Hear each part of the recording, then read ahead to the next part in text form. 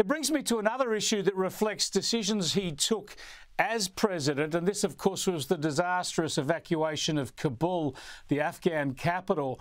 And there was a harrowing scene this week when, at a public forum, the mother of one of the soldiers, her name is Cheryl Rex, she's the mother of Lance Corporal Dylan Marola, who was killed in that terrible evacuation. Here's what she had to say about the communication she had from President Joe Biden. When Joe Biden, our elected president, entered the room, when he approached me, his words to me were, my wife Jill and I know how you feel. We lost our son as well and brought him home in a flag-draped coffin. My heart started beating faster, and I started shaking, knowing that their son died from cancer and they were able to be by his side. Also wondering how someone could honestly, be so heartless to say he knew how I felt a little over 24 hours and learning of my son's death. After this encounter, I have never had any personal correspondence, nor has my son been honored or his name spoken by this commander-in-chief. Just horrible stuff, Kristen, tragedy upon tragedy, but how does the president deal with that? Well, this is more bad news for Biden, and that debacle in Afghanistan was a real turning point for his administration. His poll numbers never recovered after that. He was sitting up at about 49–50% before Afghanistan, and after the withdrawal, he went down to about 41%, which is really bad for a president at that point. And he has never really bounced back since then.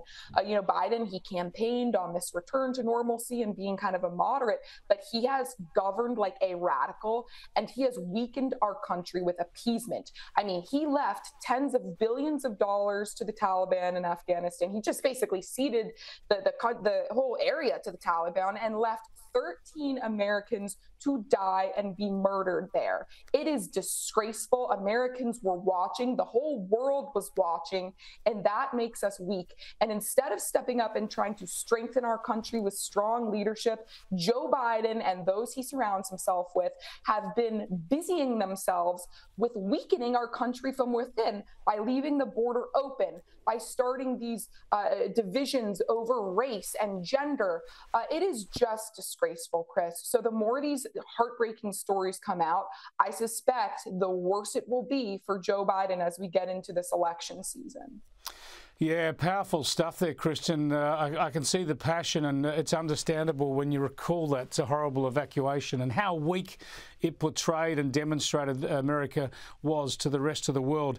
Just on that, and when we talk about Joe Biden's capacity to go on and whether he is beyond, whether the task of the presidency is now beyond him, I want to show you this clip from your home state. He's honouring the Houston Astros, and he made a quip about people or players being beyond their best, beyond their prime. Have a look. Dusty, it wasn't easy. People counted you out saying you're past your prime. Hell, I know something about that. I know something about that. Well, Kristen, at least he can laugh about it. Yeah, I mean, it's just really pathetic at this point. More than 2/3 of voters at this point believe Biden is too old to run for president again.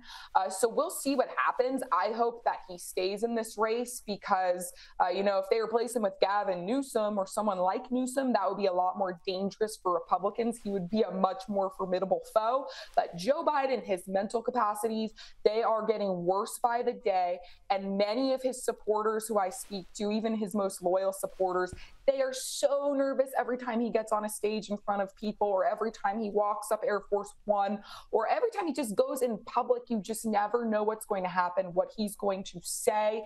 And they cannot do what they did last time. They can't do this whole campaign from his basement. They don't have COVID as an excuse anymore.